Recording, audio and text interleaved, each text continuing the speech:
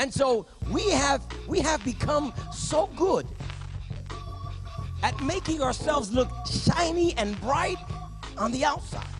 Because you're looking at the outside, but I'm looking at the engine. I'm looking at the heart. Whenever those sensory warnings begin to flash and sound and make noise in your heart and in your mind and in your spirit, do not ignore the signs. I've come to encourage you, don't wait till your marriage is about to be broken. Fix the problem now and listen to the warning signs that the conscience of your spirit is speaking to you.